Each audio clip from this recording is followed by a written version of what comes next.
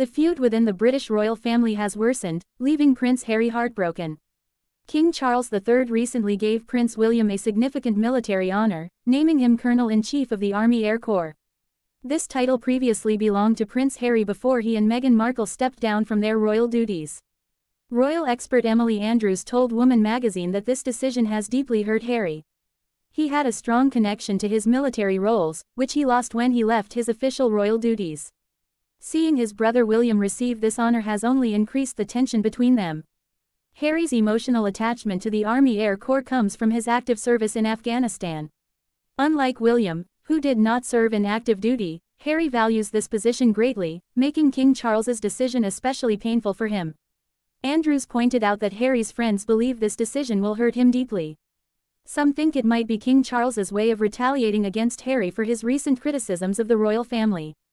However, Andrews feels this move will just make the already significant rift between Harry and William even wider. Since Harry and Meghan left their royal roles in 2020, their relationship with the royal family has been strained. They sought financial independence in the US and have since made public statements criticizing the royal institution. This has led to ongoing tension and mutual accusations.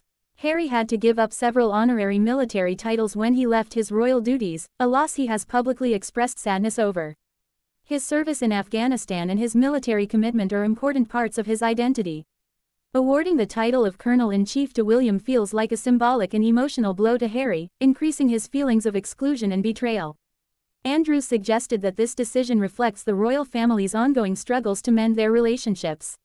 Whether King Charles intended this as a punitive measure or not, it highlights the challenges of balancing family dynamics with public and institutional roles. Harry's friends believe this decision will fuel more disputes and resentment between the brothers. With public interest in the royal family high, each development in their relationship is closely watched, adding to the pressure they face. This situation raises questions about the future of the royal family and the potential for reconciliation. Some see King Charles's decision as necessary to honor William's role as heir to the throne, while others view it as deepening the family's wounds. The royal family's ongoing saga is a reminder of the personal and emotional costs of public life and duty.